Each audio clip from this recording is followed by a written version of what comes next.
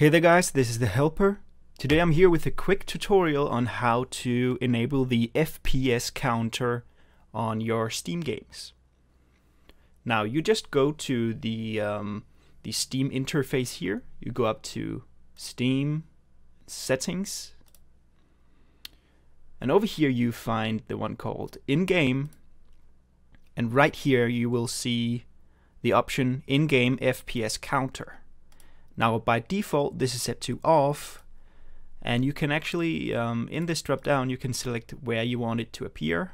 I play a lot of Counter-Strike and I prefer to use the top right corner since it doesn't interfere with the GUI of the game.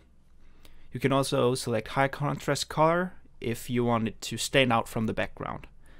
That's entirely up to you. So yeah, you just click OK, and then when you start your game, it will show the FPS counter up in the right corner. Thanks for watching. Goodbye.